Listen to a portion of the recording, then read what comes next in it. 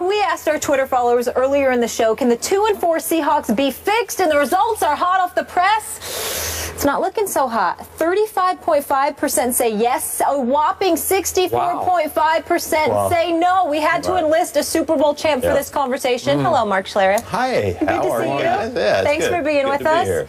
What's up, big boy? How you doing, Stephen? Did the people get it right?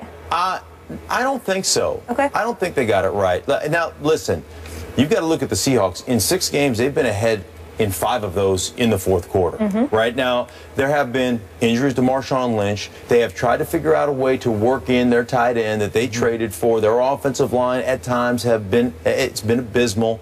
But really, the biggest issue over the last couple of weeks has been the Legion of Boom. Yeah.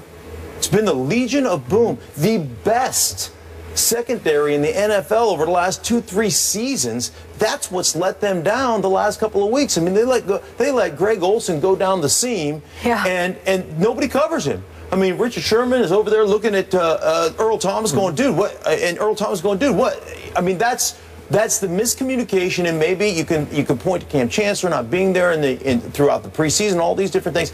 I think they can tie that together. I still think secondary-wise, when you look at the players that they have, they're still plenty good enough to fix those things. Those are mental errors. Those are mental mistakes. Those things will get fixed. Have they put themselves in too big of a hole? That's the question you have to ask yourself. But Arizona's sitting at 4-2 right now. Yeah. I don't think they're out of this thing. I really don't. I think they can fix that, and I think they can get more balance on the offensive side of the ball. But I think they fix that secondary, and they don't lose the last couple of games. They're sitting at 4-2 as opposed to 2-4. Stephen A. That's what I've been saying. Yeah. I mean, you listen, you know, they're just too talented. And if you really think about it, who did they lose? I mean, they really didn't lose anybody. But when I think about what they've gained, adding Jimmy Graham to that offense is a big deal to me. I think that when you look at their defense, the nucleus of it is in place. You still got a cat like Bennett on the defensive line. You still have the secondary in Richard Sherman. Certainly losing Byron Maxwell and having him depart to go to Philadelphia. I think if you look at anything right now, it's how well is Kerry Williams fitting in the secondary opposite Richard Sherman. Because everybody else seems to be in place. And then you take into account the holdout, Cam Chancellor being gone. He's essentially the captain of your defense. He's the one that makes sure everybody is where they're supposed to be, etc. And he wasn't there, you know, for training camp and obviously the first 2 games of the season. So it's going to take some time to gel. They are running out of time, no question about it. They've got to get it going. But I think that outside of just going out there and winning, there's really nothing to worry about. I think these guys will get it together because they're accustomed to being together.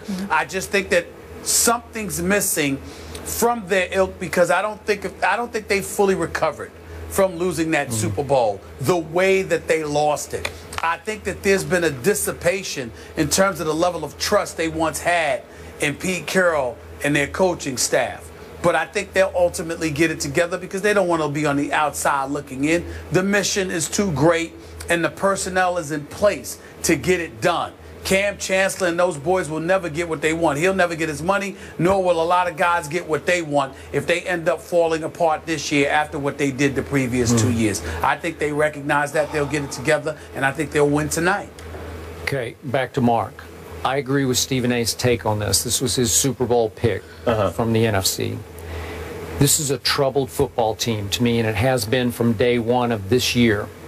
And you've been through this before with your Super Bowl experience. There can be a Super Bowl hangover or residue from a loss such as the one they suffered. So it's not the who that you lost as a team, because they lost nobody. It's the what you lost, which is your edge. Whatever that intangible thing is, you lost your winning edge. And they have. It's how did we do that? It's the play or two in the fourth quarter that you have to make. They're now a minus 28 in the fourth quarter. That is mind-blowing to me that you have blown 4 fourth quarter leads in your 4 losses, when in the first 3 quarters combined, you're a plus 43 for the season. Well, that's dominating. That would make you potentially 6-0. And save for the wrong call made against the Lions, you remember on the Monday night in Seattle, they're 1-5. And the only thing they have to hang their helmet on right now is one win at home over Jimmy Clausen when Jay Cutler had pulled his hamstring. Yeah. That's all you have to show me so far. Now, again, it's still early, and as you point out, the division is still open for business. Anybody could emerge from this point on. My point is, as I told Stephen A. early, the 49ers aren't a joke to me, and they are an arch rival. There's bad blood here between these teams, even though the 49ers have lost a whole lot of who's this year on defense. But Kaepernick's still there, and he has some weapons, and they played a little better over the last 3 games. They've been competitive, even with the great Aaron Rodgers at home. It was 17-3, and then, of course, they beat the Ravens. They went up to the Giants, lost only 30-27. So they're competitive, and I believe they're going to be competitive tonight. And if there's no winning edge on the part of the defending NFC champs tonight, I think they could lose this game. Yeah, there's no question they could, and Kaepernick is playing much better the last couple of weeks. I mean, a couple of weeks ago, he had a smile on his face in a loss to the Giants, and I was like, wow, he smiled. I mean, that's a good sign for Colin Kaepernick, and he's played a lot better. Point. So they do have some energy there. There is something building there for the San Francisco 49ers. I look at the Seattle Seahawks, man. This was, in my mind, the most intimidating football team on the face of the planet. And they have lost some of that edge. You're right about that. And some of it is fourth quarter conservative. Just going conservative, where it used to be, let's just go out there and shove it down your throat, and there's nothing you're going to do about it. Now it's, hey, let's hand it off 3 times, let's eat some clock, let's just rely. And then we've had the breakdowns on the defensive side in that secondary. So they have got to get this mentality back of, we're the bullies. Well, now you have to go prove it. Okay.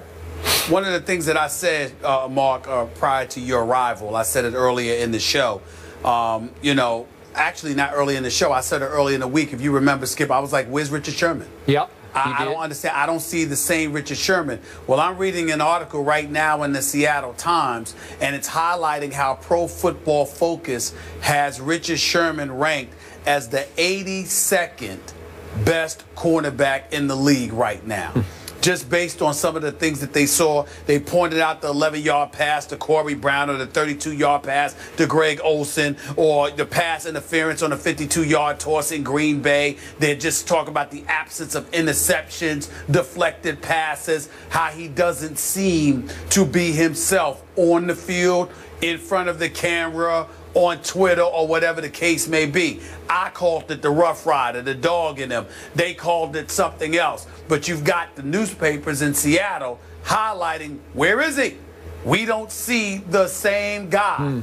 And I'm going to reiterate this again, Mark. They lose a game. And Richard Sherman, forget about him laughing on the field and all of that other stuff, because we don't know what that was about. Somebody could have said something very, very funny, even in the immediate aftermath of a loss. But in the locker, what stood out to me, he's in front of the camera, and he's like, everything's all right. It's going to be just fine. Just go back, watch the film. We'll be okay. And I'm like, really?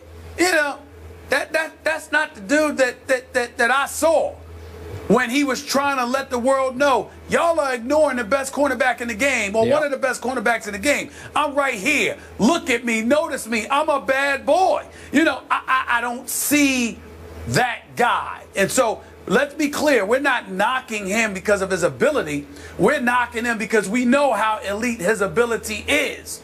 And we're not seeing the same persona that seemed to have driven that ability in the past. We're not seeing that from Richard Sherman right now, and I think that's a factor as well, but I suspect that issue is going to be alleviated tonight.